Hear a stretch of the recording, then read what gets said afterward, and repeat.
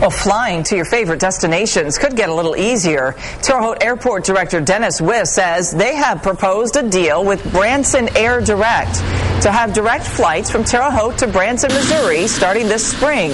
They have not reached a contract, but Wiss says the board is interested in bringing these flights to the airport.